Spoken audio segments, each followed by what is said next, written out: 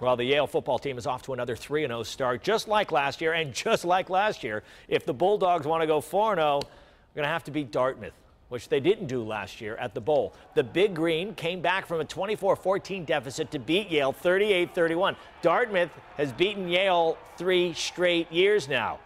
It won't be any easier this year.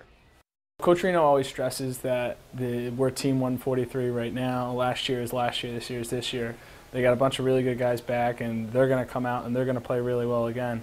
And we just got to make sure that we also play well, that we also prepare to the best of our ability. Our kids are so focused on us, but I know obviously that when you go back to it, we didn't get the outcome we wanted, and it's definitely a motivator.